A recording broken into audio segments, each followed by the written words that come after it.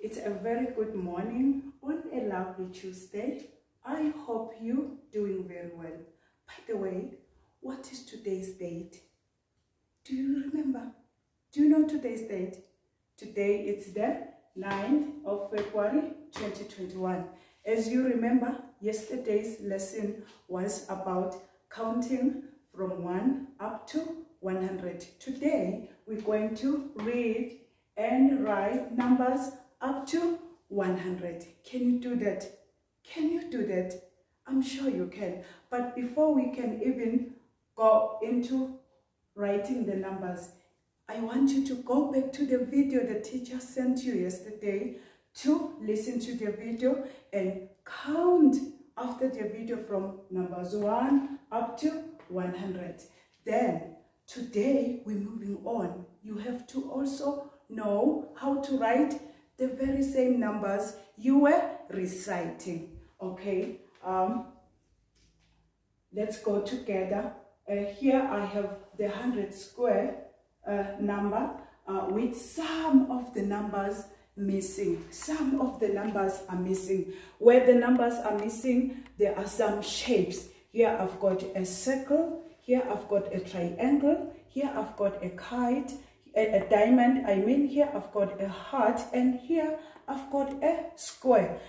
So there are some missing numbers here. What are the missing numbers? What are the missing numbers? Let's see. For you to get the missing numbers, you have to count. Let's go together. 1, 2, 3, 4, 5, 6, 7, 8, 9, 10, 11, 12. Then there is a circle. 14. What is the number here? What is the number here? That one you are going to do. Maybe for this one, let the teacher help you. The number that is supposed to be here. We said 11, 12, then 13, 14. So definitely the number that is supposed to be here is 13. So it is very easy.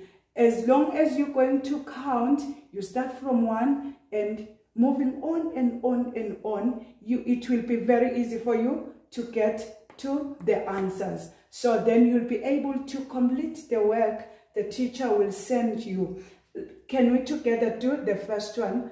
The circle is, we go there. The circle we say is 13.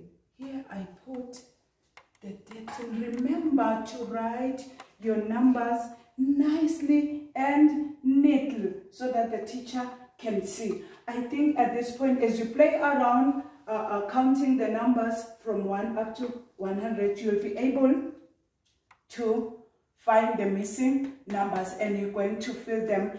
The teacher is going to send the work to you, which your parents are going to collect from the school, and you're going to complete the work.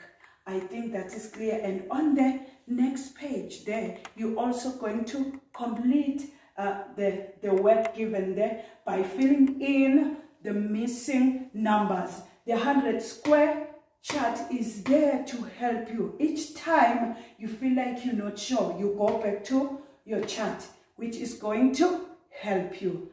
I hope everything is clear. Wish you a lovely day. Goodbye.